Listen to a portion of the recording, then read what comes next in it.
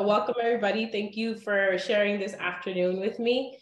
Currently, I'm the medical director at our Valley Medical Group Primary Walk-in Care in Dumont. I'm a board certified family medicine physician, so I see everybody from babies to adults and everything in between. I also have a long history in education. I've been in the education world probably longer than I've been a physician.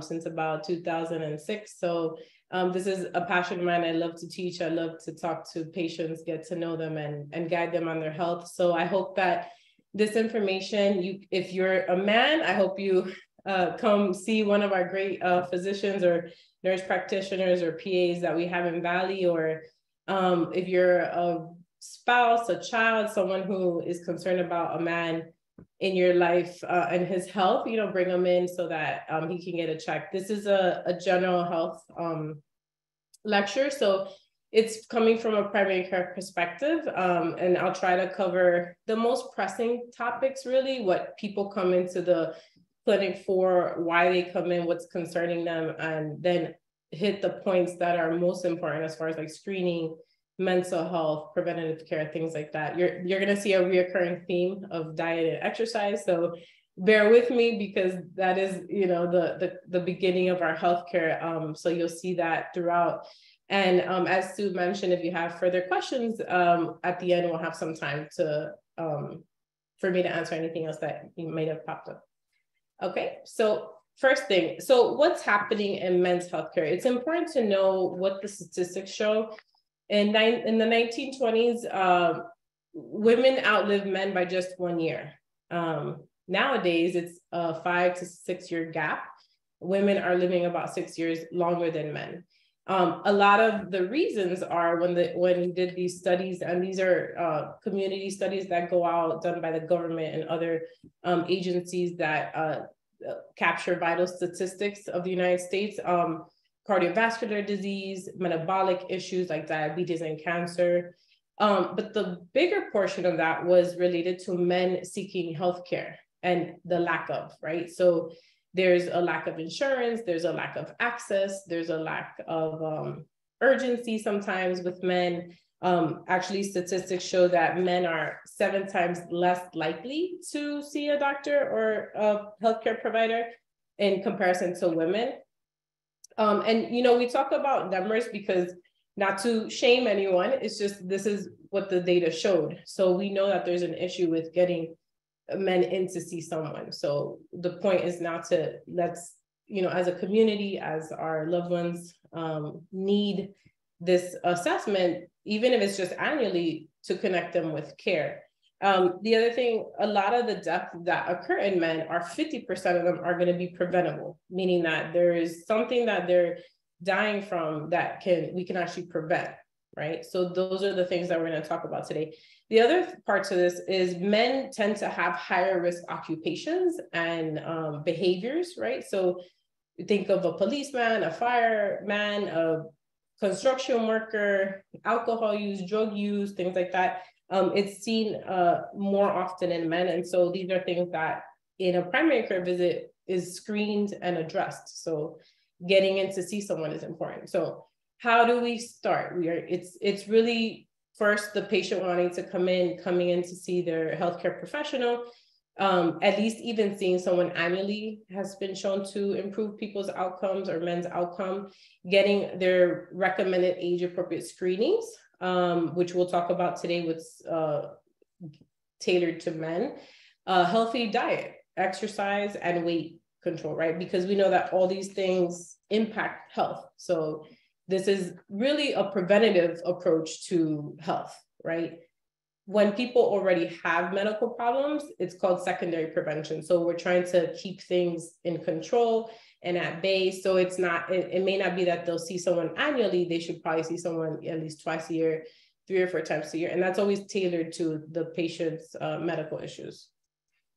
So when is it time to get something checked out? Sometimes people don't know when it's time to see someone, right? And so there's always warning signs. The body is a machine. It works perfectly. But when it doesn't work perfectly, it's going to start to show you some signs. And these are what we call warning signs. this is when you should come get it checked out. Sometimes it could be trivial, but other times it could be a warning sign. And so we want patients to come in because you don't know unless you do some blood work, a physical exam, things like that, and that should be done by your primary care provider. So things that you should look out for, or if you know that your loved one has this issue, you should have them come in to see someone. And so bowel or bladder changes, impotence or erectile dysfunction, any pain that just doesn't go away, it's persistent. And then depression, right? Depression is something that can look very different in men. It's not this sadness or crying. For some patients, it can be anxiety, it could be irritability, it could be changes in their sleep. It could be just feelings of emptiness, lack of interest in doing what they like to do, like go golfing or whatever other things, hobbies that they have, and even changes in decreased sex drive, right? So not intimacy issues with their partners. The other thing is mental health for men is a issue because they have the highest suicide rate, and it does increase with age. So this is something that we'll talk about as well, because men are affected by depression just like women can be and other populations. So when you go to see someone, right, let's say I have patients that they're like, hey doc, I haven't seen someone in 3, 5, 10 years, whatever. It happens, there's different reasons why people don't come in, but when you do come in and you're ready to, approach your health in a preventative way, we are going to ask a lot of questions. I know I do. My patients know me for that. I'm very detailed. I will ask, personal health, surgery, allergies, medication use, over the counter, social habits, which is like smoking, drinking, sexual health, family history is very important. So having that information when you come into the visit is important, because this is how we stratify people's risk and what they should screen for. Any symptoms that you have going on, right? So something that you're like, you know what, I keep having like this pain in my knee, right? Things like that can be discussed. Bringing a list of medications that you have been prescribed and maybe stop using or are used from other doctors or specialists that you see. And then you should expect to have a head to toe physical exam, a review of your body systems, which is the symptoms that I mentioned, vital signs are taken, so blood pressure, things like that, blood drawn. And then a lot of times your primary care provider is going to update your vaccines and talk to you about any screenings. And then you usually will end up with a very personalized list of things that you should do. And then a lot of times it helps people to bring someone with them, right? I have patients that always bring a spouse or a child or whoever they, feel comfortable with. And this is shown to help people just take a little bit more charge of their care and come in to discuss, because there's a lot of information and it can be scary. It can be daunting, right? It's a lot to talk about. But it's important. We have to talk about it. Otherwise, if we don't talk about it, then things can be missed. And then we don't want patients to come in when it's too late, right? So that disease gets so advanced that now they're having permanent disabilities or death, things that can be more complicated than from when it started. So that's important. So a lot of times it's really just starting to come in. All right. And so now in the beginning, you want to start with just basic things, right? I like to talk to patients about what is the routine things you should be doing, right? So don't forget your eyes, ears, and mouth, right? So eyes, it's recommended that patients get screened every 1 to 2 years. If you wear any type of corrective lens, it might be a little more frequent. But the purpose of screening is to capture disease, right? There's things behind the eye that cannot be seen just with the naked eye. So you need to have a dilated exam. Things like cataracts, things like glaucoma, these things run in people's families. So getting the screenings is a way to catch it ahead of time. When you catch things ahead of time, outcomes are better, treatment is sooner and tend to be improved or improve the outcomes as well. So we, always stress, like if you notice a change in your vision, come in and get that checked in. But vision can also be a medical problem, right? Sometimes patients can have diabetes and they can have blurred vision, and you're not going to know you have diabetes unless you do some blood work. So coming in to just check that out. Why you're having a change in your vision is important too. Hearing loss is important as well. People tend to think that hearing loss happens at like 65, which is not true. Hearing loss can happen as young as 40 or 45 years of age. Most people are still working at that age, right? There's a lot of reasons why people have hearing changes or loss. It could be maybe a job, right? Some men, they're mowing the lawn, they are welding, they have noise exposure for long periods of time, sustained years. This can cause damage to the ears. And then we talk about occupational hazards, right? So should you be wearing earmuffs when you're doing this job, right? And so that's a conversation that can be had, because you may not think about it at 25, and then at 40, now you lost your hearing, right? Or have diminished hearing. And then of course, getting the evaluation of establishing what type of hearing loss you're having. Do you qualify for hearing aids? That would be the treatment, right? If there is a significant loss of hearing. Teeth, oral care, there's a lot of conditions that start in the mouth. Many dentists have actually referred patients because they know that there's bone changes, they can see that there's gum disease, sometimes even hypertension. Obviously would be like, obvious things are like cavities, right? But the bacterial part is important, because any gum disease can encourage bacterial overgrowth. And the first place that bacteria can go is the heart. So it's actually very important to have good dental hygiene. And everybody should be seeing a dentist, if not twice a year, more than twice a year, depending on your personal, some patients build up more plaque than others, so they might go 3 or 4 times per year, but that's important as well. And then just basic hygiene at home, right? You're brushing and flossing at least twice a day, or at least after every meal. And these are just general recommendations, preventative things that we recommend, so that you are not forgetting your senses, right? Like your sight, your hearing, mouth, taste, things like that.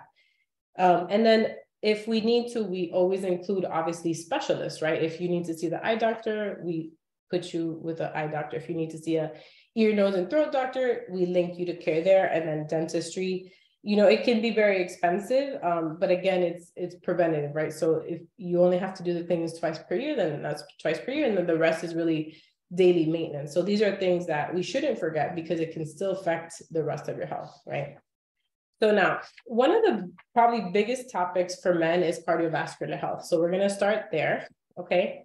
And I just highlighted the 4 most common issues that present in men, because it's all focused on prevention. Like, how do we reduce the risk of cardiac disease and death in men, starting with cholesterol. So cholesterol is a good thing.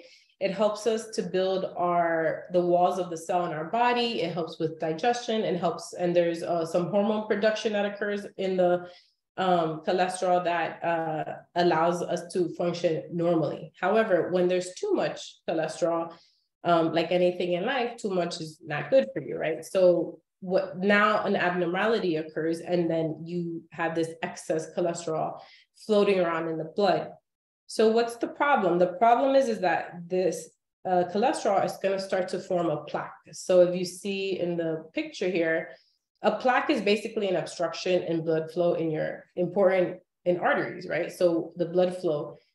And this is a multi-organ issue, because not only is your heart going to be affected, but anything that receives blood, which is everything in your body. So sometimes it can look, and it's not necessarily that patients are going to come in with a heart attack. They may come in with erectile dysfunction, right? Because men require blood flow in order to have an erection. So patients are coming in, and now this is already a late symptom. This is not an early symptom. This is because this is going to happen over time. So now, what type of issues do patients have that can promote this? It's going to be diabetes, a family history, if there's a strong history of high cholesterol, if there's a personal history of high cholesterol, which a lot of patients are not friendly with the cholesterol medication. So people have high cholesterol and they go off the medicine, and then they go back up. And so they're constantly with this high cholesterol. If there's heart attacks or heart disease in your family, young people, yes, younger than 50 years old.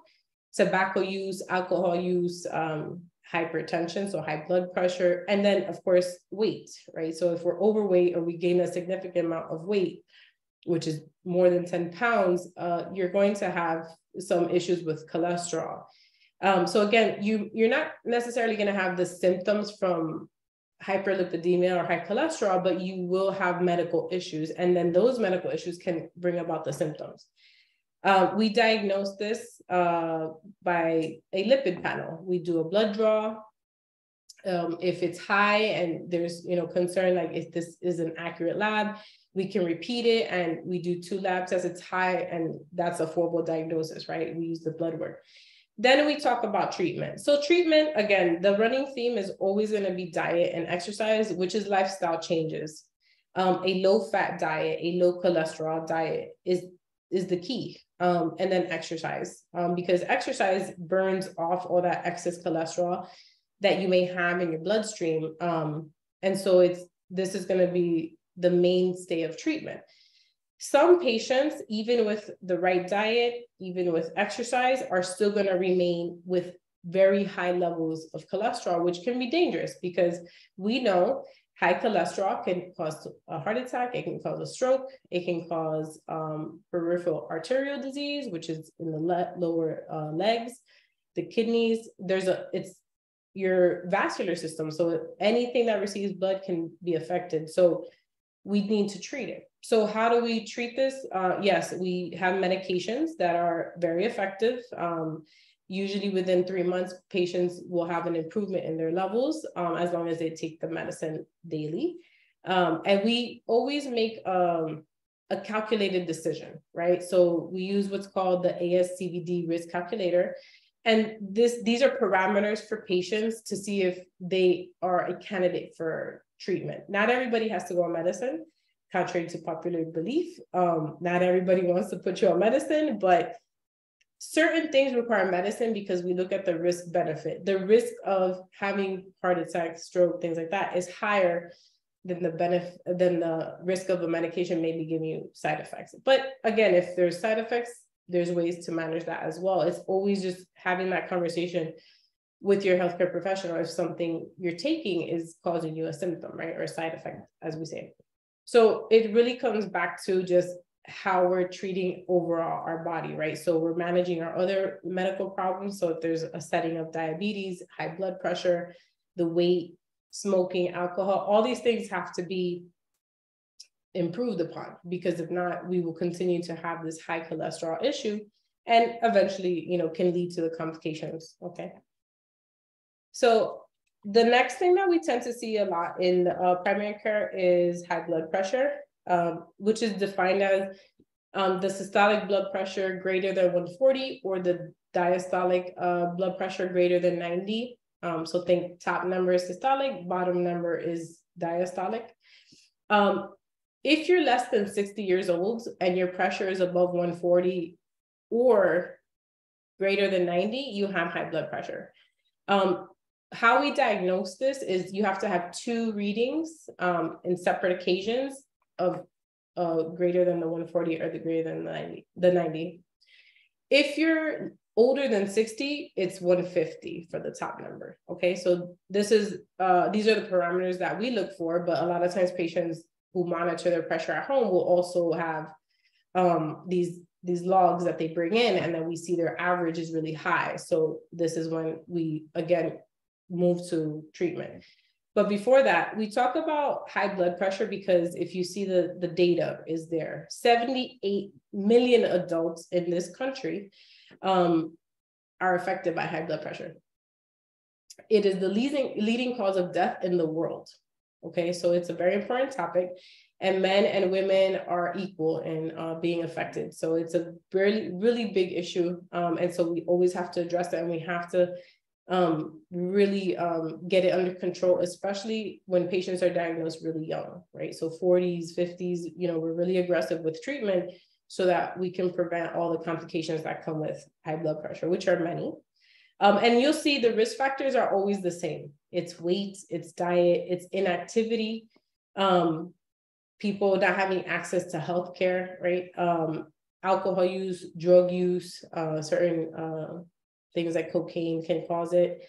Increasing age, yes. And then family history, always, we can't change our genetics, and then diabetes. And you'll find that a lot of these diseases, because they work in the same way, they are connected, right? You'll see patients that they have high blood pressure, they have diabetes, they have high cholesterol. And the treatment is really all the same. It's really, what are you doing with your diet? What are you doing with your activity levels? What are you doing with your weight, right? And weight is sneaky. A lot of times patients don't realize they've gained weight because they aren't checking, or no one else is checking because they're not going into the doctor. So we think about it in the risk factor, right? So like, what's the complication of high blood pressure, right? And I always tell my patients when they come to see me, high blood pressure, I think about what it's going to do to you in 20 years. I don't think about what it's doing right now, because I know what's happening right now. It's high.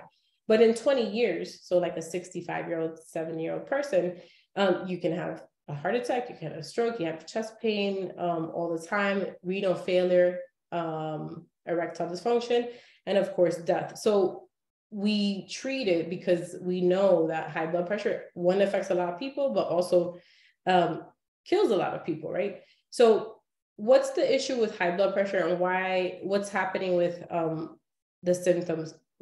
High blood pressure a lot of times does not have symptoms. And so people are just walking around with high blood pressure and have no idea. And then one day, when it gets really, really out of control, which is a severe case of hypertension, they may have symptoms. They'll have a headache, they have lightheadedness, nausea, shortness of breath, they can feel really antsy, nosebleeds, palpitations, it can be one or all of these. And then also, it could just be a stroke or a heart attack, right? So this is why just checking in with someone for your blood pressure, or even checking your own blood pressure is important, because that is also helpful if people monitor themselves at home. And a lot of times we'll get patients that will come, for example, from an employee health fair, and their pressure was really high and they were sent in to see a doctor or their primary care provider so that they can get treatment. And if you see again, the treatment, I always start everything with lifestyle. I'm a big advocate of lifestyle. It's how you eat, it's your activity, it's your weight management. And then the obvious things that we know: no smoking, minimal drinking, no drug use, the things that aren't healthy first. And then if those things don't work, and by not working, that means that you've done a 3-month trial, right? So you don't have to jump to medication unless you're in the high 160s, 170s, 180s, then, it's not safe to really go without medicine. But if patients are like 140, over 90, we can always do a trial, a 3-month trial. That's the recommendation of lifestyle changes, right? So allowing the patient to cut back on the salt, exercise more, lose some weight, and then come back in and see what the pressure looks like. When that doesn't work, then we implement medication, right? Because again, we're looking at the risk. What is the risk of the patient versus the benefit of medicine? The risk is all the complications that I mentioned. And so it's a conversation to have, okay? And it's treatable, right? It's something, again, going back to reduction of death in men. 50% of death in men is preventable. Blood pressure management is one of them. So we really emphasize treatment, and treatment of everything, right? So if they have diabetes, we treat the diabetes. If they have sleep apnea, we treat that. If they have cholesterol issues, we treat that. Biofeedback is another, I won't say it's new, but I would say it's being more recognized in the medical world. And this is essentially like stress management, right? How do you deal with your stress? This could be like meditation, yoga, mindfulness, deep breathing, things like that, that also help patients, because stress in general can also invoke a lot of these diseases. And then anyone that has high blood pressure, my patients, I always recommend to them, you should monitor your blood pressure at home. It may not have to be daily, but you should keep an eye on it, right? So when you're not feeling well, when you feel off, it's a very generic term, but that's how patients report it back. They're like, I feel weird. So, okay, check your pressure. And making that a habit is another way to make sure that we're properly treating people's high blood pressure. Okay, and that information is great to bring back whether to your primary care doctor or physician or nurse practitioner or cardiology, whoever you see for this issue. And a lot of times, blood pressure is managed by primary care. We escalate to cardiology for certain cases, of course, because if a patient, let's say they're on 3 medications and they're still not under control, they should see cardiology. If they have other comorbidities that put them more at risk, cardiology. We always want to use our specialists so that we get a comprehensive evaluation and make sure that the treatment is effective for patients. And then another broad topic is atherosclerosis, but again, ties in all together. It's all related to cholesterol, high blood pressure, and then again, the same risk factors, the smoking, family history, age, diabetes, obesity. And again, this is a buildup of plaque in the arterial blood flow to your heart and vital organs. So it can have symptoms, right? Because if you have no blood flow, there's no nutrition, there's no oxygen going to the tissue. So this could be like a chest pain, but it could also be leg pain. Some patients may experience leg pains if they have like peripheral artery disease. And so when they walk, they can't walk more than a block or two without very severe leg pain. And essentially it's because there's not enough oxygen getting to the tissue. So it goes back to also treatment, right? So we're making sure that we're eating a better diet, we're exercising. And then we have tests that help us to decide if a patient needs to be on medicine. It's another tool that we have. It's called the coronary calcium score, and it's a non-contrast CT study that looks at the burden of the coronary arteries to see if and stratify the risk, right? So mild, moderate, severe. And then that helps guide, the clinician on, okay, what medication and what dosing you should be on in conjunction with aspirin or blood pressure medicine. In severe disease, of course, you're going to see a cardiologist because you may need a stent, right? And so when patients get stent placement, it's obviously more advanced disease. So this is going to be handled by a specialist because a lot of times you will need more medication to help to prevent, right? So once you have the stent in, now you're going to have a different plan because you want to prevent any more or future stent placement or, of course, heart attack. And again, the treatment will always be in conjunction with your diet and exercise, okay? And watching the smoking and no smoking, and then avoiding alcohol. And Valley offers this test for, I think it's $99 if you don't. And patients, I've had a few patients do it and they thought it was a great, easy test, and it gives the clinician a lot of information on, how to manage the patient best. So another big topic in the cardiovascular system is stroke, okay?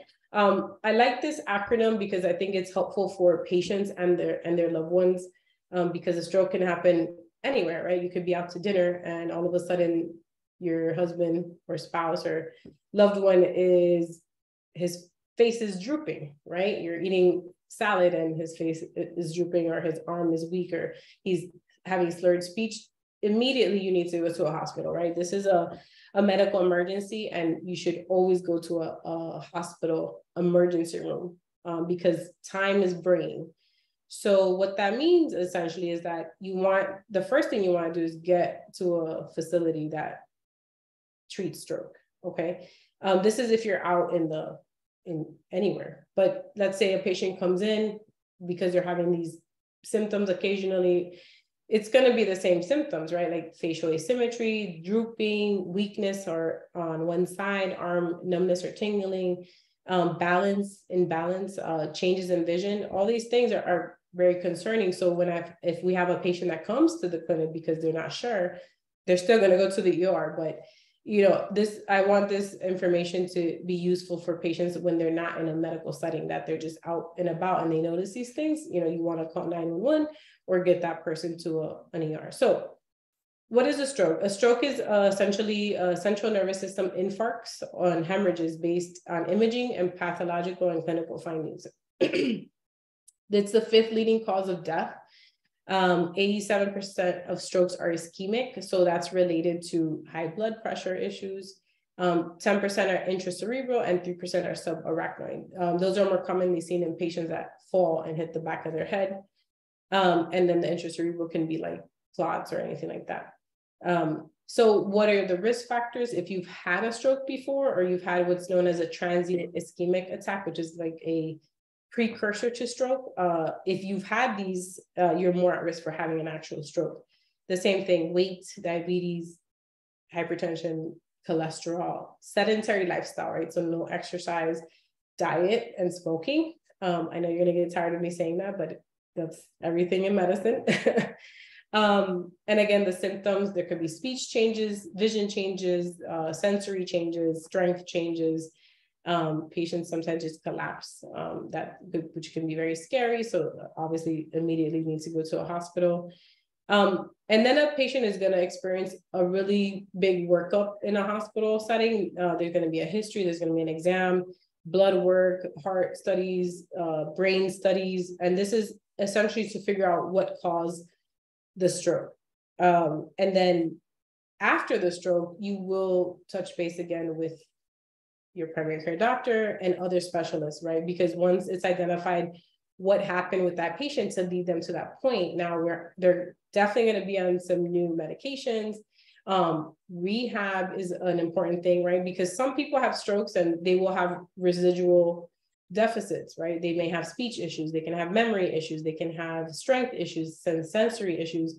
So patients or speech issues, swallowing issues, there's a lot of things that can happen. So you're gonna have to do therapy. And all this is done, it's a protocol. So you go into a hospital, all these things are basically lined up as soon as a patient comes in, and it's carried out into the outpatient setting. And you're not out of the woods. Unfortunately, when a person has a stroke, they're at risk for a recurrent stroke, sores, pressure sores, especially if they can't move, infections, they can have delirium, right? Because the memory and judgment, things like that can be affected in the brain. And a lot of, especially men, do suffer from depression, right? It's just a major life change. And, you know, to not be your usual health is very hard for a lot of people. So we do see a lot of depression. And a lot of this will be managed with the primary care provider, so that they can get back on their feet and get back to the best state of health possible, right? So a lot of this, you know, will be through many, many months and sometimes years of following up with all the different aspects or losses, right? So depending on what the patient needs. And then prevention, a lot of times patients are going to be placed on aspirin.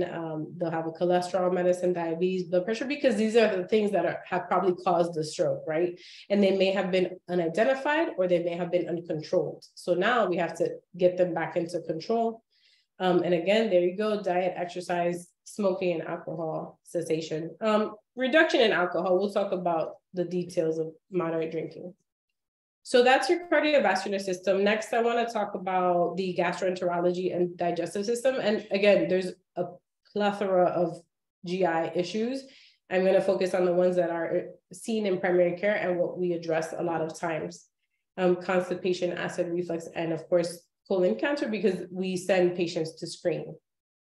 Okay, so constipation is defined as a stool frequency of less than 3 bowel movements per week and can be associated with difficulty passing the stool. So like straining, the stool can be really hard. It can look like little pellets, feeling like you're not emptying out, and painful bowel movements, right? And this, when it's chronic, it's more than 6 months, right? And so a lot of times patients actually have had constipation since they were children. So it's kind of hard to treat, but there's ways to prevent it.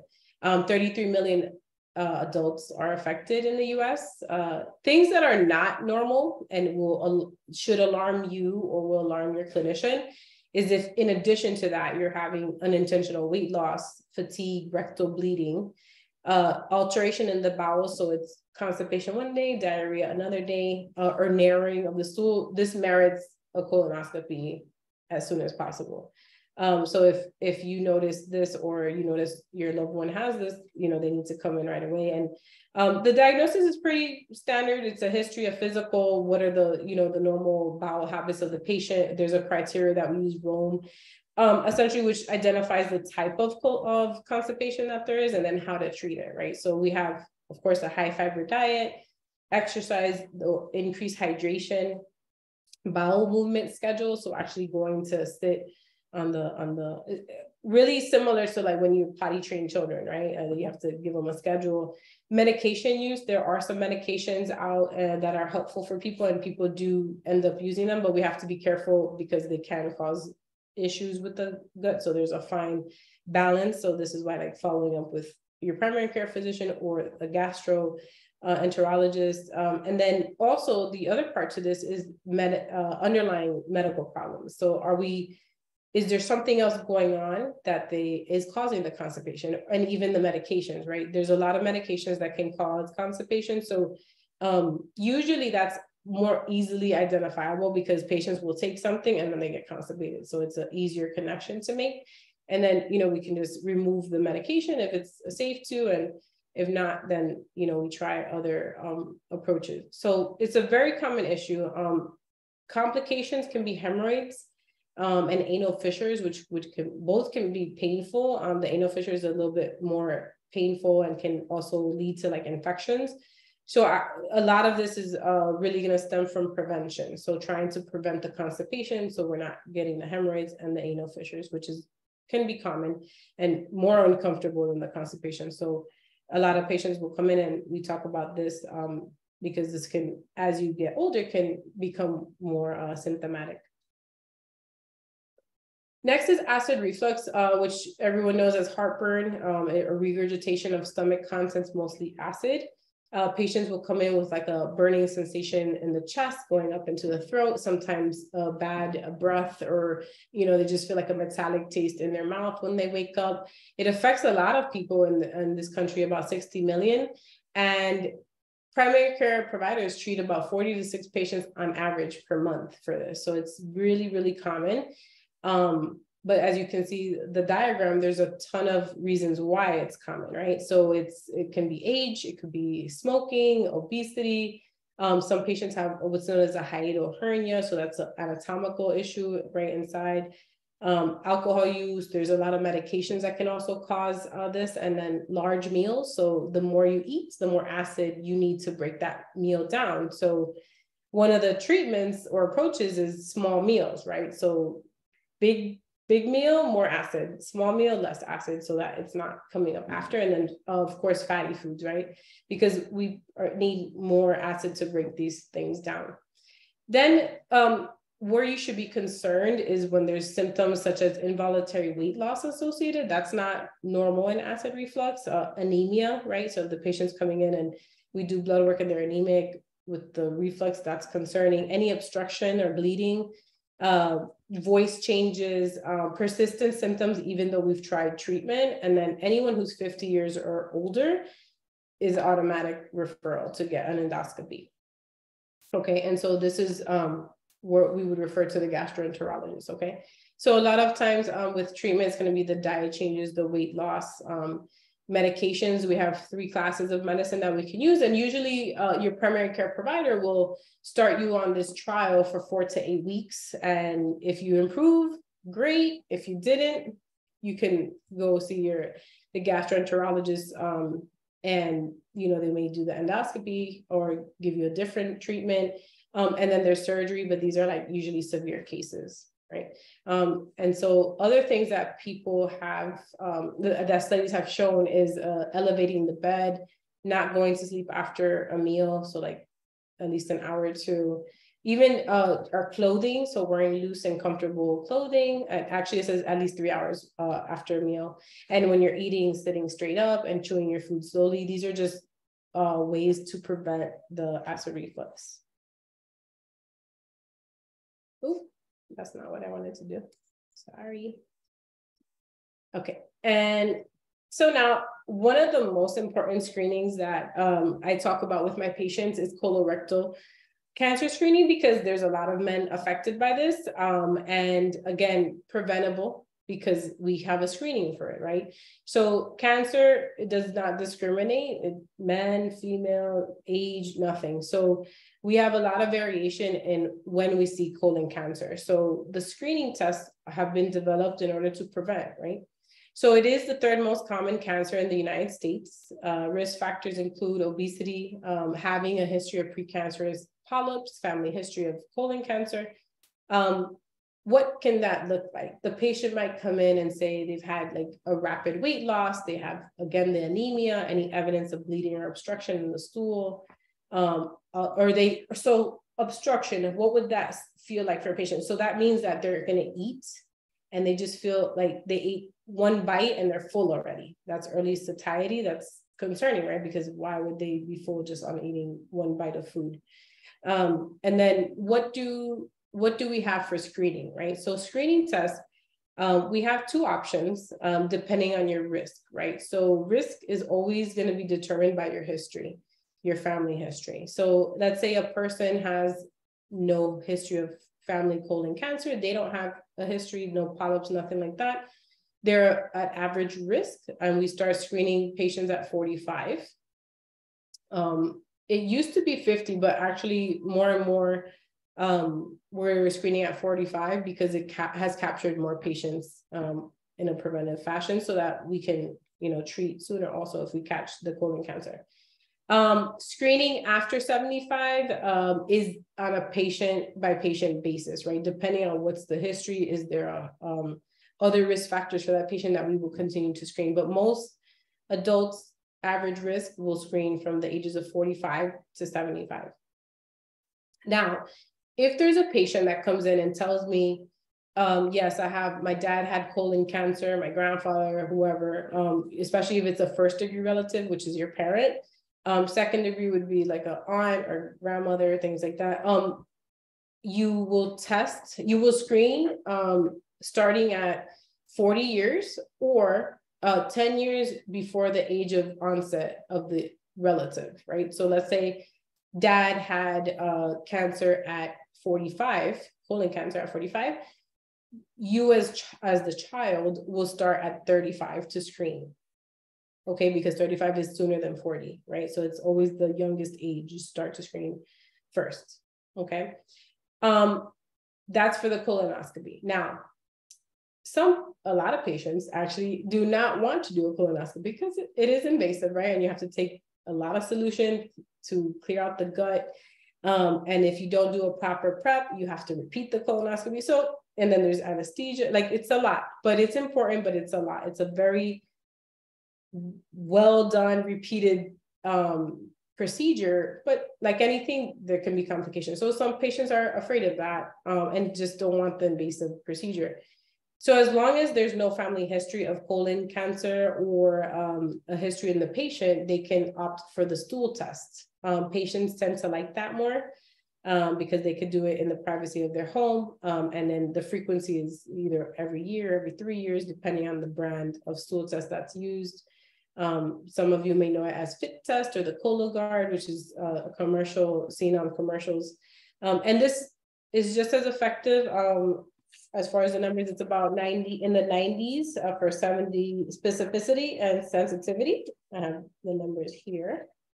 So the FIT test, it detects colon rectal cancer with 91% sensitivity and 90% specificity. So this is really high, right? So we know that if a patient does the stool test and it comes back positive, meaning that there's blood in the stool, or then they're sent to do the colonoscopy anyway.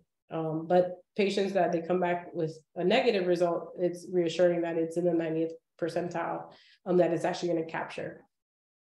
And then patients can decide to do a colonoscopy if they change their mind with the stool test. They can always resort to the colonoscopy. And of course, if colon cancer is detected, there is treatment. A lot of times it will require a bowel resection, chemo, radiation. So that will be handled by the gastro and oncology team. Okay. All right. So moving on to another important topic for men is the genital urinary system, the prostate, testosterone levels, sexually transmitted diseases, erectile dysfunction, and testicular cancer. These are diseases that affect men directly, but can also, affect their partners, right? Because having a healthy sexual health is important. So it can cause like discord and things like that. So it's important to talk about these things, or bring your partner in to talk about these things. So the first topic is prostate health. So the prostate, it's a sex gland that helps produce nutrients for sperm in order to be mobile and fertile, to move into, if they're, for fertility reasons. Common things that we see in primary care is going to be an inflammation of the prostate, right? So something known as prostatitis. It's seen a lot in men that are younger than 50, but it also can be seen in older men. A lot of times it can be a bacterial infection, or they had some type of procedure, and they, after the procedure, got the infection. And it can look like an inflammation of the prostate, and it can cause pelvic pain, urgency, frequency. Sometimes men can't urinate, and so that's an issue because it's very painful when you retain the urine. And you need to come in, right? And you require a physical exam, urine test. Sometimes urine culture is important so that we know what bacteria to treat. And there's treatment, right? We give oral antibiotics.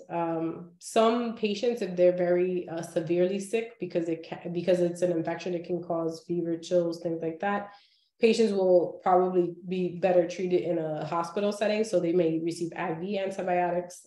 And then there's some, after some procedures with like urology, right, prostate doctors, they will give you the antibiotics just to prevent an infection. So that's also done to prevent this.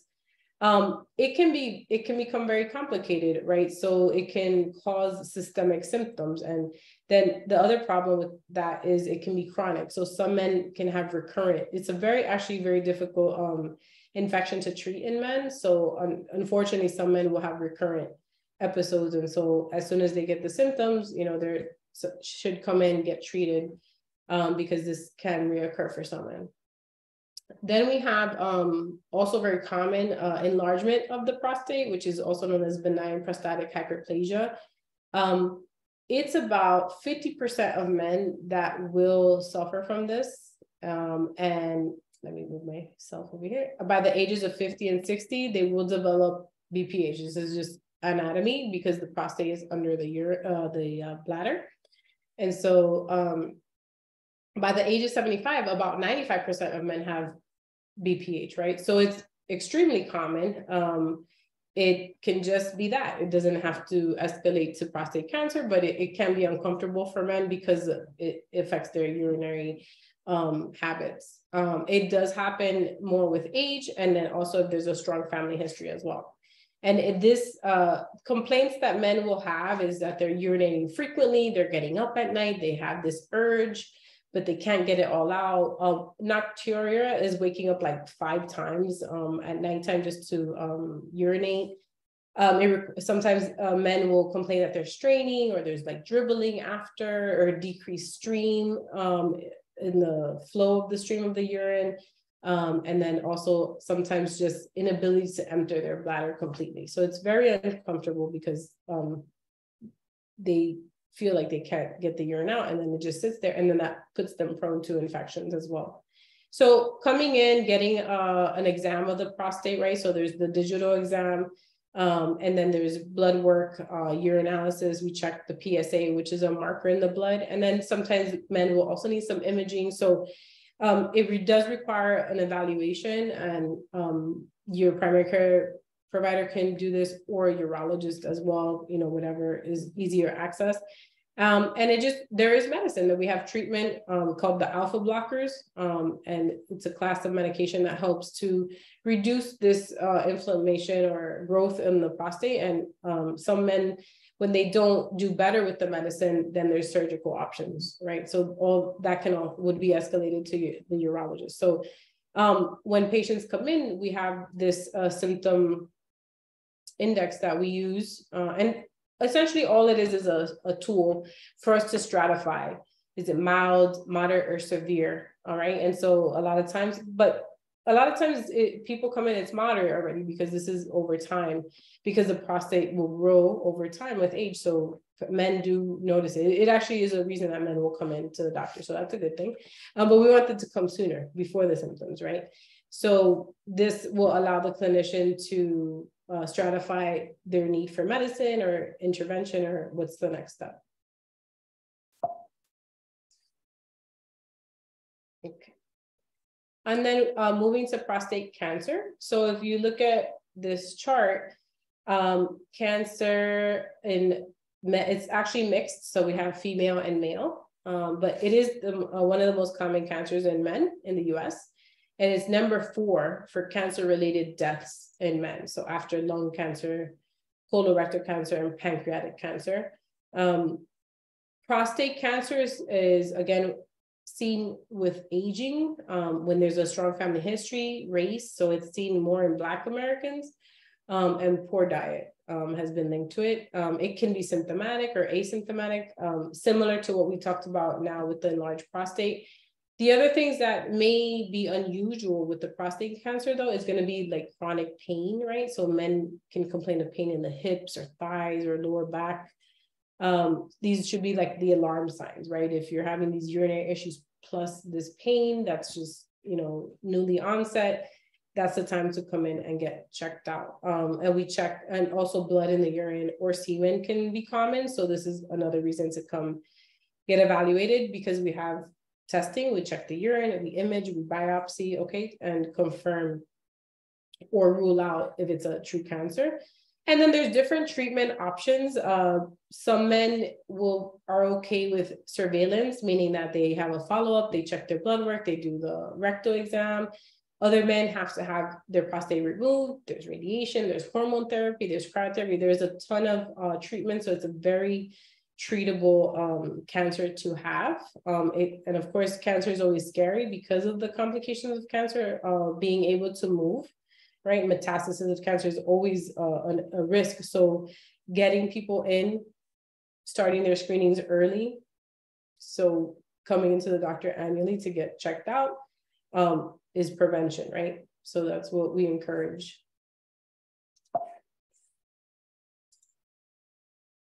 So a lot of men come in to clinic and they do complain about a low sex drive or low libido, and tend to want to get their testosterone checked out. And so it's a lab, so we can do that in the blood work. It's seen in a lot of medical conditions. Patients can have diabetes, be overweight, high blood pressure, chronic kidney disease. It's even seen in COPD, so like chronic pulmonary disease, opioid dependence. All these things have been linked to low testosterone levels as well as age, but not always, right? Just because you're older doesn't mean your sex drive changes. Function can sometimes change, but doesn't necessarily mean a low sex drive. But the symptoms are fatigue, depression, and then we have this specific symptoms to low testosterone, which is loss of body hair, sexual dysfunction. So that could look like erectile dysfunction. They can even have hot flashes, or gynecomastia, which is breast enlargement for men. So that's not normal. So those are things or signs when we want to check the testosterone levels. So how do we diagnose it? We do blood work on 2 separate occasions. If there's 2 episodes of low testosterone, then we know that that person may need some treatment, right? So treatment for testosterone replacement therapy is only approved by the FDA for men that have the hypogonadism as well. So this could look like the loss of body hair, the sexual dysfunction, the hot flashes, the gynecomastia. It's not approved just because you're older and your testosterone is low. That's the off-label use. So that's a conversation to have, because taking hormone replacement does have its risks. There's a lot of side effects, including prostate cancer, clots, cardiovascular disease. So it's a conversation to have with your primary care provider or an endocrinologist, again, whoever you have easier access to or even urology. But as you can see, I put in here, everybody agrees. So the American Society of Reproductive Medicine, urology, clinical pathology, and endocrine all agree that we do not prescribe testosterone unless the parameters are met, okay? Because the risk is high of the clots, the cardiovascular disease, as well as prostate cancer. So it's a conversation to have. It's important, but it's a conversation to have with your clinician. So sexually transmitted infections are very common. We're going to go through the most common, starting with bacterial infections. So diseases such as the STIs are spread through sexual contact, whether that be vaginal, anal, or oral sex. There's 19 million new cases diagnosed every year. And there's a direct correlation to number of partners. So the risk is the more partners you have, the more risk you have for an STI. And so what we counsel, so when patients come in and they tell me that they have multiple partners, the advice is to use condoms. The other thing I tell patients about their sexual health is if you are sexually active with multiple partners, you should use condoms with all, and also get tested every 3 months that you have a new partner. Because this is how we have been able, this is how we can catch like HIV, gonorrhea, chlamydia, and treat it. Because if you don't treat it, it just kind of keeps circling around in the community, which is why we have 19 million new cases every year. And so symptoms, right? Sometimes it can be no symptoms, right? So people are sexually active, they're not having symptoms, and it's just spreading, right? And then the flip side to it is that there could be a lot of symptoms, right? So the most common STIs are bacterial. There's in 2021, there was 2.5 million reported new cases of chlamydia, gonorrhea, and syphilis. So when patients come in to see me, I will screen them for these things if they're sexually active, and of course they want to test. Well, syphilis is really contagious. It presents about 1 to 5 weeks later after the sexual encounter. And it can look like or present as a painless sore on the penis, the mouth, or anus, and it can be associated with fever, rash, and the rash is, the rash is specific to the palms and the soles, and flu-like symptoms. There is treatment, of course, because it's bacteria, so we have antibiotics, and we can diagnose it through blood. It's actually a clinical diagnosis. When you see this in practice, you know, you can identify it, and we usually just treat in the moment. We don't wait for any blood work to come back. The number one treatment is actually penicillin, and so that's tried and true. And then if there's allergies to penicillin, we have other options. Now, syphilis is dangerous because it can move, right? Any infection anywhere can move, right? So it's important to treat as soon as possible. Damage to the brain, heart, and spinal cord, as well as death, are things that can happen with syphilis, which sometimes people are not aware of. So it's very important that if any of this presents, you just come in and get the treatment. And then, you know, we also try to treat the partners if the partners are, you know, within 60 days of contact. Then we have chlamydia, which is the number one bacterial STI in the US. 50% of males tend to be asymptomatic, or they can present in 1 to 3 weeks later with a thin, clear discharge from the penis, a burning sensation in the penis or scrotum. Again, diagnosis is with urine, but a lot of times with STIs, because they can linger or they can move, we just treat. So if you were told, hey, by a partner that I have chlamydia, and you come in to get treated, or you have the symptoms, you're just going to get treated. And this is recommended to also treat the partners, right? Any partners within the 60 days. So the biggest complication, or one of the complications for chlamydia, is sterility. It can cause men to not be able to have children. So, you know, we treat it. Gonorrhea is the most common STI in the world. It can present between 3 to 30 days later. Same thing, burning feeling when urinating, yellowish or greenish discharge from the penis. Diagnosis is again through urine, but again, we treat in the moment. So if a patient comes in and they have any of these symptoms, we just treat. Blindness can occur if gonorrhea is in contact with the eyes. So if any of you have children, you know that they were given an antibiotic. An antibiotic. Went back. When they were in the hospital for the eyes when they're born. So everything that I mentioned for the bacterial STIs, we have treatment for. So that's great, but also a lot of it is prevention, right? So using condoms, making sure that we're screening for these things. Then we have viral sexually transmitted infections, which again, I just picked out the top 3. Herpes is the most common worldwide. Symptoms can present about a week later. It can be associated with tingling, itching, small painful blisters that can appear on the penis, mouth, anus, butt, or thighs. It's not always to the genital area. It can be in the proximity, so butt, thighs, or other places that patients can have these lesions. And then diagnosis is clinical. A lot of times when we see this in practice, you know what it is, but you can always do a swab and send it to the lab, and we use a PCR test and blood to confirm everything. And so the thing with herpes is it's something that stays dormant in our body, meaning that we can treat it, but we don't get rid of it. So we use medication every time a person has an outbreak, right? So if they have the lesions, we treat it. Some patients can go the rest of their life and never have an outbreak, and some patients, they get outbreaks all the time. So there's different approaches. Some patients need daily medicine, which is suppression medicine. Other patients, they'll just use the medicine if they get an outbreak. This can lead to a lot of issues that we see in primary care, like depression. People, or, men can get discouraged or don't want to have other sexual partners after they've been diagnosed with this. So, it's something that we screen for to see what's the mental status of the patient, because this is a very common thing, but it's also treatable. And then it's just having a conversation with your partners about this. Okay, so we're not spreading it to our partners. Okay, and then again, using condoms and screening. HIV is another very common STI.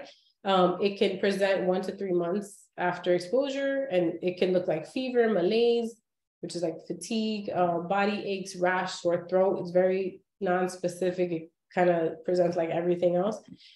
So this is the most probably common reason that patients come in, because they're like, I don't know, I feel off, I'm not well. And then, we do the test by blood, and we have positives come back, right? And this can be in any age group, right? If you're a sexually active person, you can get a sexually transmitted infection. It's just the way that it moves in a host, right? So we can get it through bodily fluids.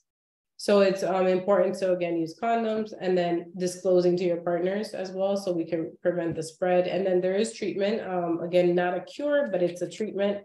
Patients have medication that they can take daily, and it's usually lifetime, because there's a lot of complications with HIV, AIDS, which is the immunodepression deficiency syndrome, right? So that you cannot fight infections like you could before, so you can get really, really sick all the time, and that's going to require its own treatment. And so this is like the end stage of HIV. So we really try to prevent patients from getting to that point, because that's when they're really sick and they can die from being in that state.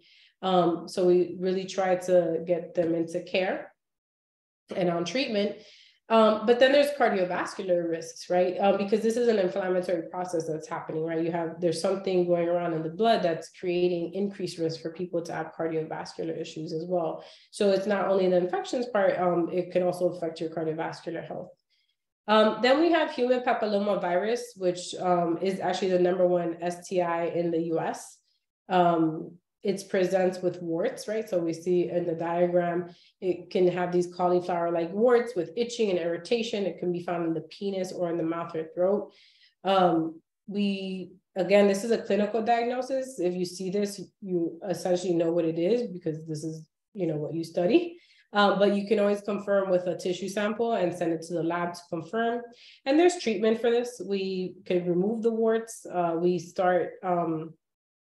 There's treatment, topical treatments, and if that doesn't work, then we can do the removal. But really the key is vaccination, right? So the ACIP, which is the governing board for immunizations that we follow for guidelines in this country, recommended HPV vaccination starting at the age of 11. to prevent, right? So there's about 200 strains of HPV. Most of them are benign, but there's a few that are cancer causing and also cause the warts. So that's why we start vaccinating at 11 years old, because we want to vaccinate people before, or children, before they become sexually active, right? So that we're preventing this type of issue. And again, since it's a virus, it lives with us and it may not do anything to us, but we carry it. So we try to be preventative in this approach by starting the vaccinations. Okay, and then moving on to, so a major issue that brings in patients is going to be erectile dysfunction. And this is defined as the inability to obtain or maintain an erection sufficient for satisfactory sexual performance. And this is a conversation that is hard for a lot of male patients, but you know, they'll come in, and sometimes the spouses will come in, or the partners, you know, or whoever, you know, may have an issue with it. And so it does push patients to come in, but again, we want patients to come in before, because sometimes this could be a late symptom of something else that was already going on. So like the heart hypertension, the high cholesterol. So these are the, these are the things that have been probably ongoing, and now the patient's presenting with erectile dysfunction. So erectile dysfunction can happen at any age. We have a tendency to see it in younger men due to psych issues, but relationship issues, performance anxiety, depression. It's not usually like diabetes or high blood pressure. So that's why erectile dysfunction can happen at any age. But the younger the patient is, it tends to be more so a mental, like they're having some anxiety about, you know, performance and things like that. It can be ongoing, or it can happen occasionally, okay, sometimes with new partners.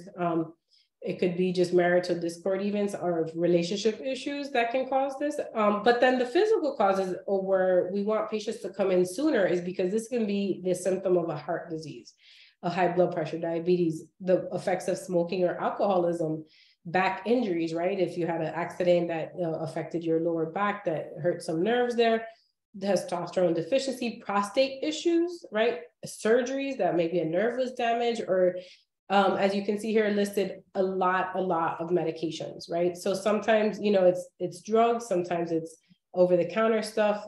So even just looking through your entire medication list is important to go through with your clinician, so that we can see if maybe we can change what you're taking, so that, you know, we can avoid the erectile dysfunction. And as I mentioned, a lot of psychological causes, which tends to be the majority for younger men, but for older men, we're more concerned about physical issues or some underlying disease.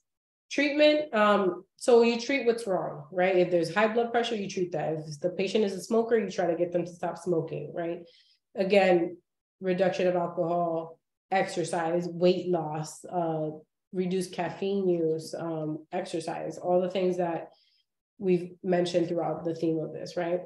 Medicine is available. Probably many of you know, you've seen the commercials, Viagra, Cialis. There's a ton of medications out there in the market that some men would benefit from, vacuum devices, and we even have penile implants, right? So those are things that you would then escalate to urology if that's something that the patient wants to consider, or I would refer them to urology. Then last, for this system, we have the testicular cancer, which is very common in younger men. I thought it was important to mention it because I wasn't sure of the age group in here, but I think it's important because, again, it's seen in young men, 15 to 34 years of age, seen principally in white, Hispanic, and American Indian, Alaskan natives. There are some risk factors. So we do see it in patients that might have had like an undescended testes when they were young, when they were babies, personal or family history of testicular cancer, their age, ethnicity, and infertility issues. And then patients that have a really poor diet.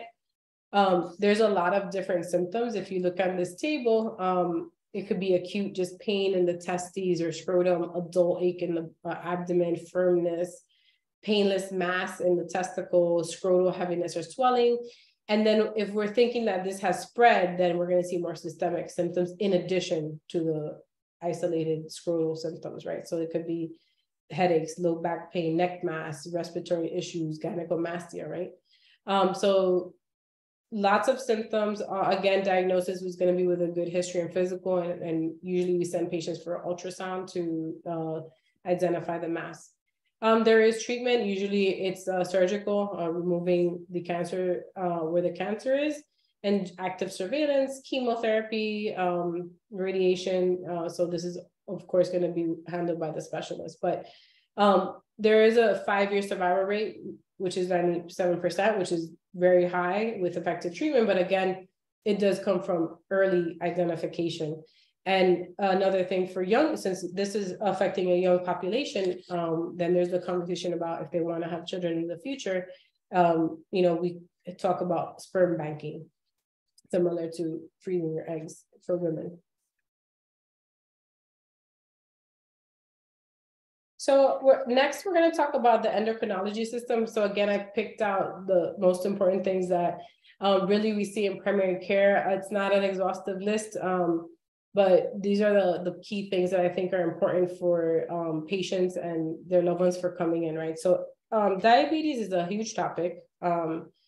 And so what is diabetes, right? It's a group of metabolic diseases that is characterized by hyperglycemia or high sugar, blood sugar, that results in defects in your insulin secretion, insulin action, or both, right? So there's an issue with how your body is responding to insulin, right? And then this high level of sugars that then go on to affect the entire body, right? So because the blood flow, right? The sugars in the blood, and it can affect all the organs, right? Because the blood flows everywhere. So this is probably the most common diagnosed disease in primary care. So again, this is important to get your loved ones in to see someone, because we can diagnose it, we can treat it. And again, 50% of deaths are preventable in men, right? Diabetes does cause a lot of death, and not from the diabetes itself, but it tends to be the complications, right? 22 million US adults are affected by this. And we're talking specifically about type 2 diabetes, not type 1, which is a different type of diabetes. The risk factors come from being overweight, family history, poor diet, inactivity, again, comorbid issues, so high blood pressure, the high cholesterol. Sometimes patients are going to come in with symptoms, and sometimes they're not. Symptoms can look like excessive thirst or hunger. It can look like urinary frequency. It could be weight loss. It could be weight gain, blurred vision, fatigue, numbness or tingling in the feet a lot of times, even burning sensation. And a lot of times it's both. It's not just the one, but it's not uncommon to see one, but two tends to be more of a signature. Then we have another thing that is easily missed, right? So not by the clinician, but by the patients, because they dismiss it.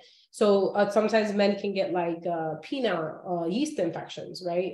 Or just getting rash in the thighs and groin area, right? Or in the feet, right? Fungal disease. We see a lot of that in diabetes. So that could be another sign. And so coming in to check that out, why it's not going away or why it's not healing is important. And then like this slow to heal, right? So you have a wound and, you're taking like months to heal. That's not normal for patients. So that's the time for patients to come in. So we screen and we diagnose, we use blood work. We can use a fasting glucose, which if there's a reading of more than 126, 2 times, that's diagnostic. If the A1C is above 6.5 or above, it's diagnostic. And a non-fasting glucose of 200 just 1 time is diagnostic. So treatment, again, goes back to just the whole picture, right? We have our diet, we have our exercise, our weight management. Diet is specific to like a low sugar carbohydrate diet, but again, just overall healthy eating, which I'm going to go into a little more depth on the next few slides. And we give patients an opportunity to do that for 3 months. All right. If in 3 months it's not better, then the next conversation will be medication. Some patients need medication right away. If a patient comes back with a 14 on their A1C, that sugar is 500 or better on a regular day. That is too high risk. So medicine is immediately recommended, because the risk of having a diabetic coma, a heart attack, or any other complication of diabetes is so high. So medication is recommended. Now, a common question that I get in primary care is, do I have to stay on medicine? Well, it really depends on the patient, right? There's certain things that you need to treat. Infections, you need the treatment. Diabetes, a lot of times patients need the treatment, but they can manage it with a diet and exercise and weight control. There's this fine line of consistency, right? So like the more consistent that you are, the less medicine you can have. Some patients still need medicine because there's always the insulin resistance part to diabetes. And so that part, there's no fix for that, right? It's just where insulin is received, those little proteins are defective. So they're never gonna be repaired. There's no medicine for that yet. But a lot of times it's really gonna be in conjunction with your diet and exercise. And so why do we stress about treating diabetes? Well, diabetes is a multi-organ disease, meaning that it affects everything. So blindness is one of the #1 causes of blindness, renal failure, neuropathy, so that numbness, tingling, and burning sensation, poor wound healing, increased risk for cardiovascular events, heart attack, stroke, and then limb amputation. So a lot of complications, a lot of issues with diabetes. So we're really aggressive when we try to treat this because we know that in the long run, it's going to be better for the patient. And a lot of it, again, it's going to circle around their general health, eating better, exercising, keeping your weight in check. So a lot of the things that I recommended had to do with diet and nutrition. So I just want to talk a little bit more specifically and give you just a general approach to nutrition. We have a great nutrition department in Valley. So, patients are referred there all the time to get advice and tailor to their personal dietary needs. So if you look at the pictures, it's a little bit of everything, right? You can have a balanced diet. It's all about portions and what you should eat more of versus not, right? So anything that's colorful is always welcome. So if you look at the fruits and vegetables, your plate should mostly have these things, but of course you can have your carbs if it's measured, you can have some dairy, again, if it's measured, and then your proteins, right? So even if you follow a vegan, a vegetarian, or just a general diet, there's options, right? Like you can eat, if you like meat, you can eat meat. If you don't eat meat, then you eat other tofu. And there's ways to really cater to what and then there's cultural norms, right? So in primary care, you see patients from all this United Nations. So you have Filipino diet, a Spanish diet, Black diet, whatever. There's all types of diets. And so, or cultural norms rather. So what people will typically eat. This is the hardest conversation to have with patients because we are programmed since we are in our mother's uterus, how to eat. So this requires a lot of work for patients. And so having the conversation and just giving them the guidance on how to eat what you eat and then how to eat it better so that you have better health, essentially is the conversation that I always strive to have with patients, because as you can see, everything starts with your diet and nutrition. Diet, in the statistics shows 60% of adults, men, are overweight, right? And there's just a tendency, right? There's large portions that are served, there's excess of fat, sugar, and salt. This is just generalized. So it affects everyone, right? And so it's really hard to eat healthy because sometimes just the options aren't great, but also it's the decisions that we make, right? So you should be eating a high fiber diet. You can eat bread, you can eat pasta, you can eat quinoa, you can eat all those nice, yummy things, but there's a measurement. 1 slice of bread or half a cup of the other carbs. Should be whole grain, right? Because those offer the most nutrition and least processed option. Vegetable and fruit intake should be the highest intake, about 2 to 3 cups daily. Good sources of fats and oils looks like olive oil, nuts, salmon, avocado. And when you're reading your labels, it's poly or monounsaturated fats, right? So we should make a habit of reading the labels, right? Dairy, opting for low fat, or if a person is lactose intolerant, they should opt for lactose-free things. And this should be 1 to 2 cups of milk or yogurt, and then 2 ounces of cheese, right? So everything you can eat well, but you have to portion things, or you can eat a variety, just portioning. Same thing with meat, poultry, or fish. Again, 5 to 6 ounces of lean meat, poultry, 1 egg, or a quarter cup of beans, okay? And now this is just a guideline, but this can vary amongst patients, right? Because men, if it's a taller man, a little bigger man, like big bone structure, things like that, he might have more needs than this, and that's fine. But actually having a conversation with someone who's a specialist, like a nutritionist, a dietitian, your primary care doctor, you know, talk about what the quantity is very important. And then just the myplate.gov has this, and it's actually really neat because they do it for different ethnicities and races, and you can see like the quantity, right? Like if you're gonna eat like some mac and cheese, quarter cup, half a cup, quarter cup, it's there, right? So if you go on myplate.gov, it shows you again a visual representation of what your plate should look like. And if you see, half of the plate is always the bright and colorful foods, which are our fruits and vegetables, a little bit of carbs, a little bit of protein, and that should make you feel happy and satisfied so that we're not overeating or snacking. And then, of course, moving on to fitness, right? So exercise.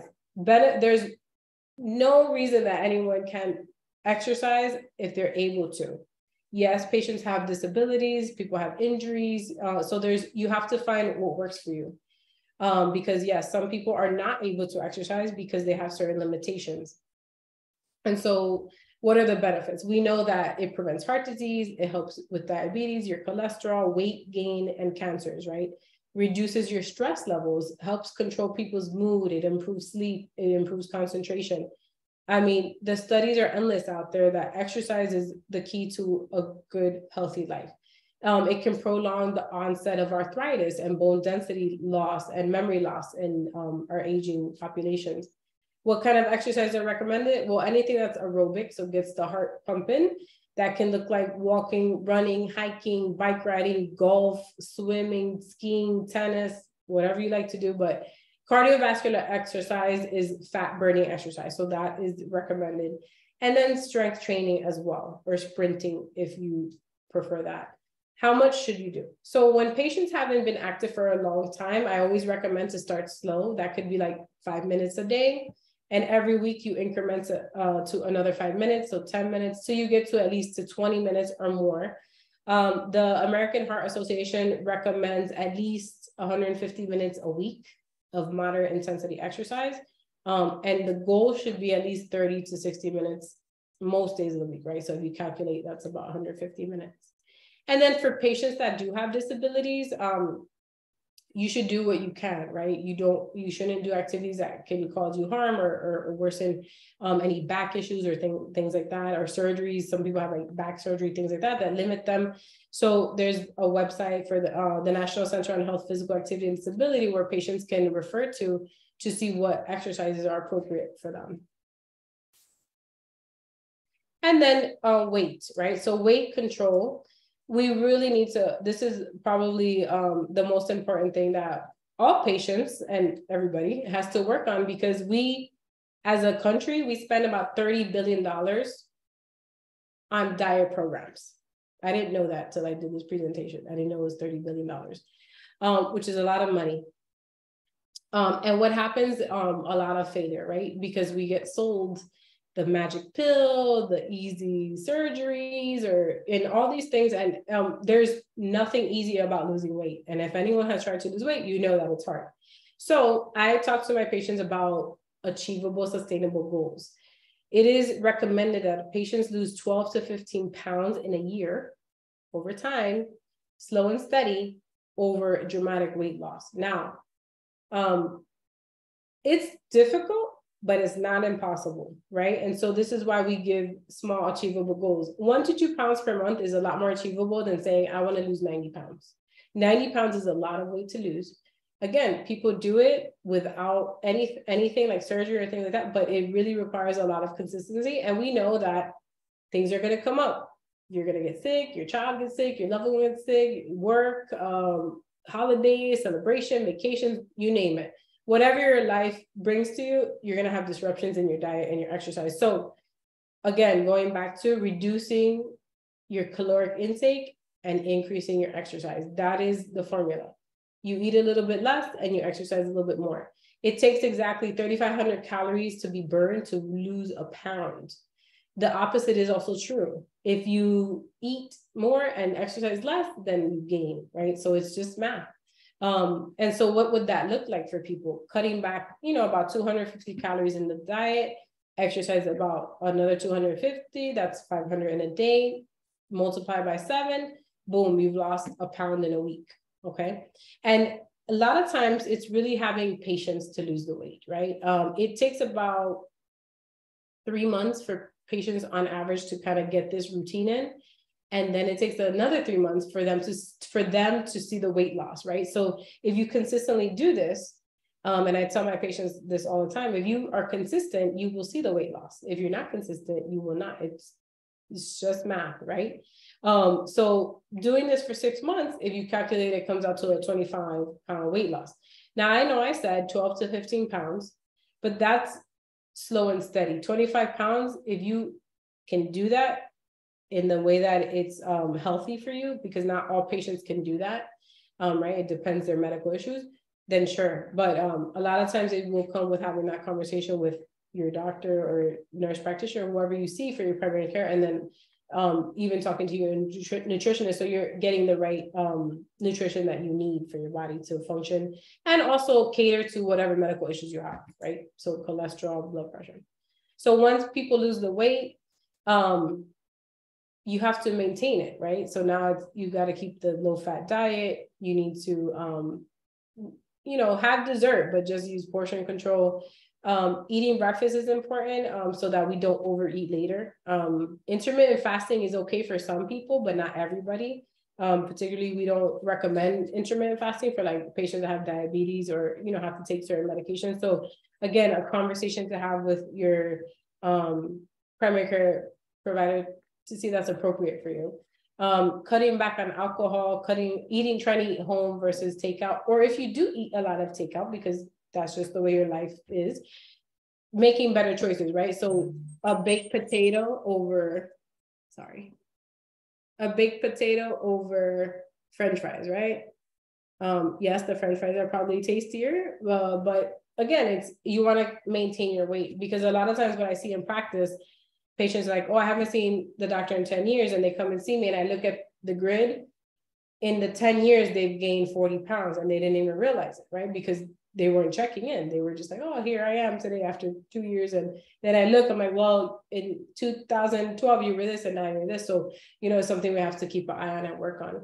And then just getting into the habit of limiting caffeine use, no more than 2 to 3 cups daily. Reading the ingredients and nutrition labels is very important, because a lot of things are falsely advertised. So you actually have to read it, make sure that you're eating nutritious food and not processed food. Drinking a lot of water and eating as fresh as possible, and a lot of more exercise, right? So parking your car on the other side of the parking lot, walking more, taking the stairs. These are ways to continuously be active. So another important topic that now relates to your mental health for patients is memory changes, right? So we see this a lot. And I think I deleted a sentence, sorry.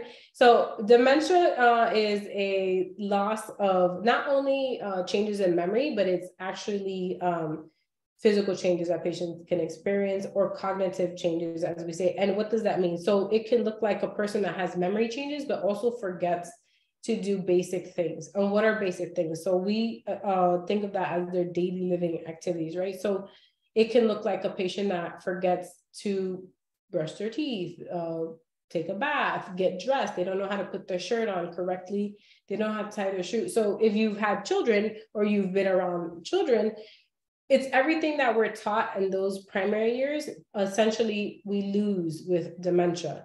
So this is where we know that there's something more going on than just the memory issue, right? That they're just not forgetting, oh, wait, where did I put my keys? No, it's like they literally are forgetting how to function, how to care for themselves. And so this is a very common issue. It's the 5th leading cause of death of Americans older than 65. And there's a couple risk factors, right? We know that if it's in the family, there's a risk if you have cardiovascular issues, stroke issues, diabetes, obesity, any use of certain use of medications. Then there's some genetics involved, and then also just lower education level, which is more associated with like knowing what right things to eat, access to health care, things like that. So social issues. So we screen patients at these annual visits, right? If a patient comes in or a relative comes in and they're saying, hey, I'm noticing these changes, we do screenings, and then we do confirmatory screenings. And then it involves a history and physical. There's a ton of questions that we ask to see what's the daily living activity of this patient, what's besides the memory changes, right? So that, again, we can stratify. Is this mild? Is it moderate? Is it severe? Because patients, when they begin to lose the ability to care for themselves, they will need help to just do everything, right? 24-hour care a lot of times. And, you know, a lot of times it can be very sudden. And so patients will require a lot of care. And so we screen for these things. We screen, make sure it's not a depression, right? Or is it a lab issue, right? Is there a deficiency in nutrition, in vitamins that's causing this cognitive impairment? We look at what patients are taking for medicine, because maybe it's a medicine issue. And ultimately, you know, we'll get imaging of the brain as well. And so what does the treatment look like? A lot of times it's treating what's ever causing this issue. Then if it's a formal diagnosis of dementia like Alzheimer's, then there are a trial of therapy with the cholinesterase inhibitors or memantine, which some of you may know as the Nepazole. So this is has like a 50-50 outcome as far as like improvement.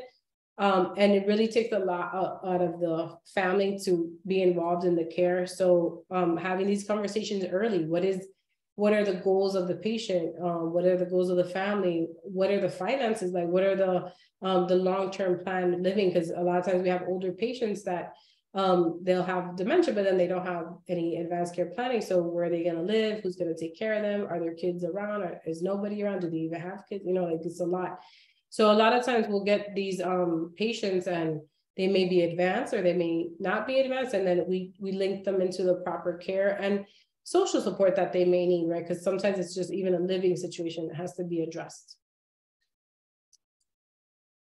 And then one of the other parts that are important when we're having a screening, the annual visit with your primary care provider is depression, right? So like, we know that it affects at least 8% of people in the United States, which is about 16.1 million people.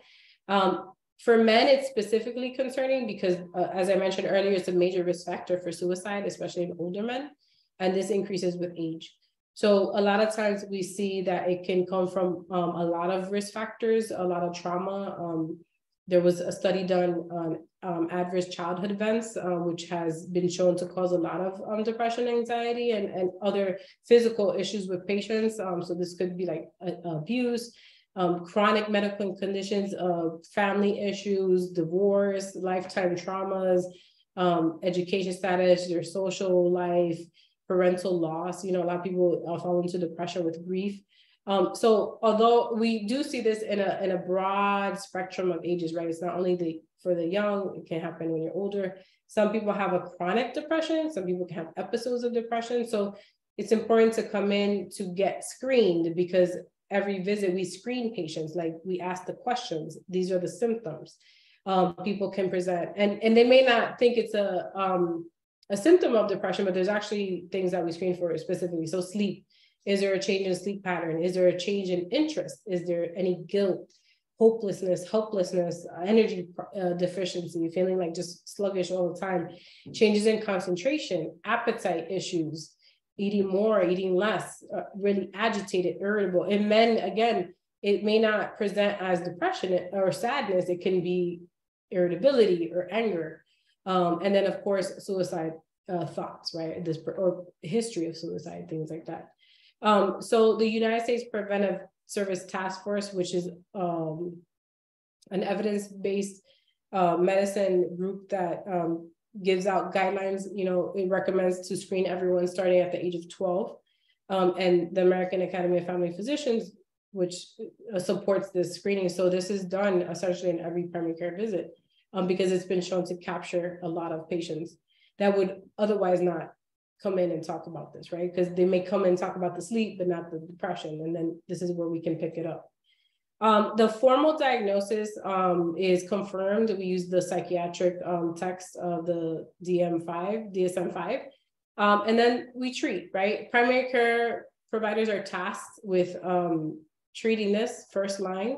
A lot of times before a patient will see a psychiatrist, we don't have enough psychiatrists to treat the amount of patients that have depression.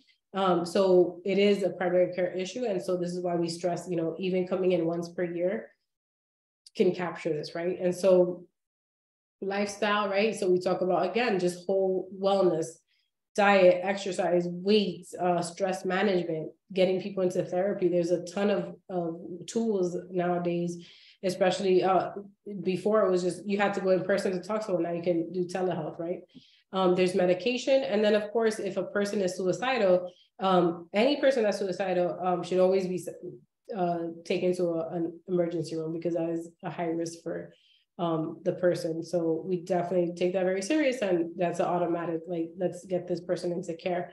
There's also a hotline, 988, that is used for patients that we give as a resource. It used to be 1-800-suicide, but they changed it to something easy. 988, and what 988 will do is that they put you in touch with a crisis counselor, and that counselor will talk to the patient, and they will help connect them with someone that's in the area immediately, right? And so this person can get the care that they need. Okay. And then we always talk about substance abuse in these visits as well, to see what patients are doing that may also impact their health, right? So if they're smoking, we ask about smoking, how much, how often, and try to get people to stop. There's never an advice to keep smoking. It's always to stop smoking. So we screen patients to see what their risks are. Alcohol use as well. For men, it's no more than 2 drinks in a day, and no more than 14 in a week, right? So if you notice, or the patient notices that they're drinking a little bit more than that, then this can be detrimental to their health, right? Because we know that alcohol can cause heart issues, diabetes, the weight gain, all these things. So we always ask these questions to help, again, identify the risk factors that are preventable, right? So that we can cut back on the things that are excessive. Same thing with substance use. There's no drug that we recommend, right? So even marijuana, although it's legal, I'll start there because a lot more people use marijuana than like cocaine and heroin and things like that. So marijuana is not harmless. It can induce psychosis, schizophrenia, especially if there's a strong family history of mental illness. And that's not to mention the lung issues that can come about later in life, right? Like COPD, things like that, because you're smoking something that's going into your lungs. Same thing as tobacco, right? Like it's going into the lungs, it's going to cause changes over time. So that might not be immediate, but then there are immediate things, right? So marijuana can slow down your reaction time. People use it and then they drive, and that can cause car accidents, right? So it's not harmless, although it's legalized, but it's not harmless, right? So we just don't recommend any type of drugs, cocaine, heroin, nothing. So whenever we identify a patient that has any of these issues, we try to get them into help and to get off of these substances, because we know that in the long run, it will, if not be detrimental to their health, even cause death, right? A lot of patients have died from substance abuse. And then also cause a lot of family issues, right? Marital discord, relationship issues, things like that, and depression and anxiety as well. So we really try to get people the help that they need whenever we identify these things as well. So in summary, it seems like a lot, but I think it's just, I wanted to make like a summary, the key points really, right? So with diet, exercise, weight management, drink your water, manage your stress, get your vaccines up to date, screenings, limit substances that are like alcohol, safe sex as well. And just having a regular checkup with someone once a year. If you have no medical problems, I always tell my patients once a year is fine. If they have medical issues, then we make a plan. Okay, I need to see you every 6 months, every 4 months, every 3 months, so that they know. Again, talking about men specifically, they may have certain occupations that are more hazardous than others. So talking about wearing the protective gear to protect hearing, vision, wearing the goggles if they're out cutting, the big trees and whatnot. So wearing seatbelts, helmets, if they're riding a motorbike or a motorcycle or whatever is that they're doing that may be a little bit riskier. We talk about all these things because it's overall health. And then this is just a neat table that is all the screenings and recommendations that we talked about today, essentially from our United States task force that put it together. And this is, again, evidence-based medicine, meaning this has been studied across thousands of patients. And these are the things that we talk about in primary care and that we screen for. And we look at this on a day-to-day basis and update it as problems arise, right? So when patients come in, we're going to talk about all these things, and some of it's blood work, some of it's seeing what their home life is like, diet, exercise, sexual activity. So it's just like a neat page, and then talks about like what you should be doing at what age. So resources, a lot, again, we talk about men not having access or lack of good insurance or underinsured.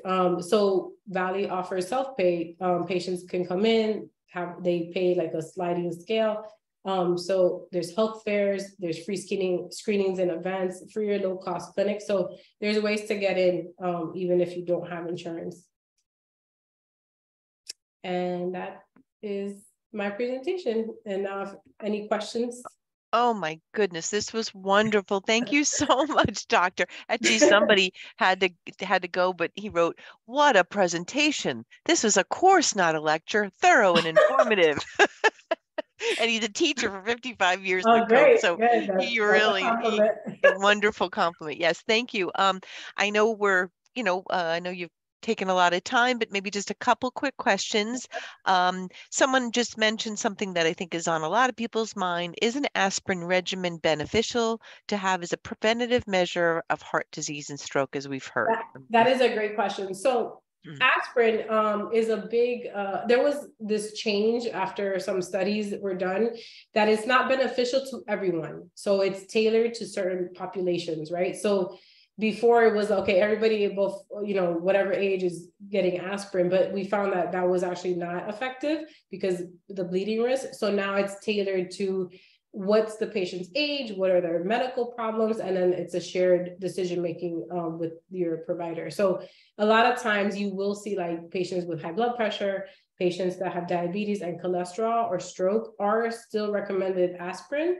But again, it can be that they're not if there's some risk involved, right? So if they have gastric issues, bleeding, things like that. So again, it just really comes now down, it's a patient by patient recommendation. Wonderful.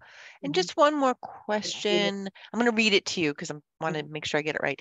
You mentioned that ED may be a symptom of high cholesterol. If tests come back as within the normal range, then ED is from another cause? Or can there be a small blockage? That's a good question. Even with normal cholesterol. Okay, thank you. That's a good question. So again, if a patient is experiencing ED, the best thing is to get evaluated, right? Because you can check the blood flow to see if there's a blockage there, even if the cholesterol is normal, right? Because it could be in that time. Remember, labs give us a snapshot in time. We're like, okay, this is how the patient is right now, but who you could have 2 years ago had a really high cholesterol and then the plaque build and then that caused it, right? So it's not always based on just like the lab. That's why we have to have a history of physical, old lab work, new lab work, and then we put all that information together. But again, if a patient is experiencing erectile dysfunction, then we can check the arterial blood flow and see if it's coming from there or another source, because the blockage doesn't have to necessarily be in the penis. It could be higher up. So a lot of times it could be in this area, the aorta. So it would require just a workup. Wonderful. This was just great. And I'm just seeing if there was another. Oh, somebody else said it was a wonderful